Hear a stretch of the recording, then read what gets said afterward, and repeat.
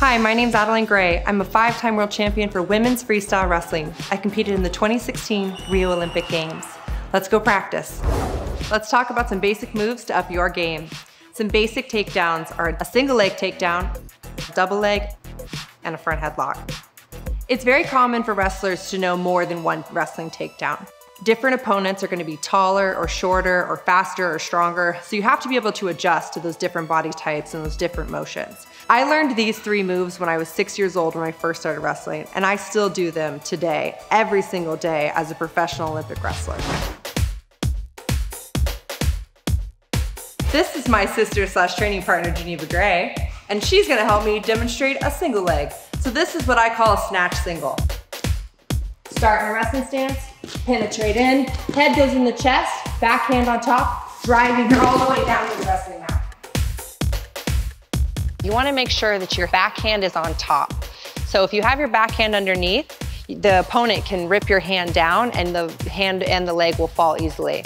If you have your backhand on top, then you're going to be able to fight your own lock when they're pulling up on the lock. I go into every single match trying to get a single leg takedown, but I would say about 20% of the time, I end up shooting a double or a front headlock to try to figure out a different move to attack a body. The next wrestling move is a double leg.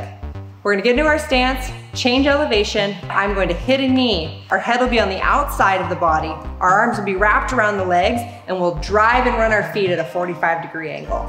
I'm changing elevations. I'm shooting, grasping around. This leg is driving up as I run her down in a double leg takedown.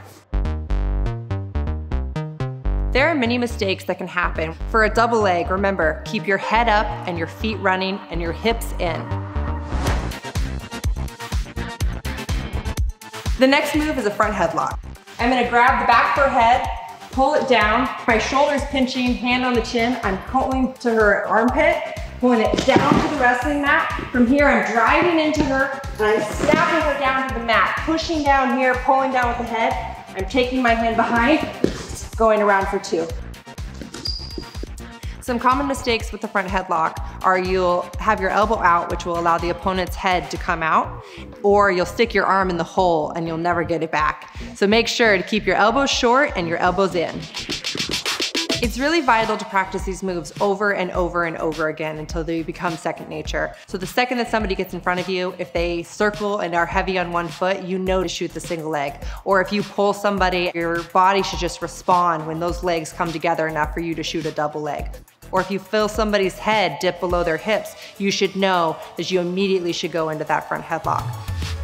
Now that we've wrapped up basic moves to up your game, be sure in the single leg to keep your head up and driving. In the double leg, clasp your hands and keep your feet running. And then the front headlock, pull their chin to the mat. And don't forget, this move's about effort. So don't just pull once, don't just pull twice, pull until their face is on the mat. Thanks so much for watching. Don't forget to subscribe to the Olympic channel for more great tips. Marker? Ah, that is an intentional step. Get in stance. Okay. I mean sit up. Make up your mind.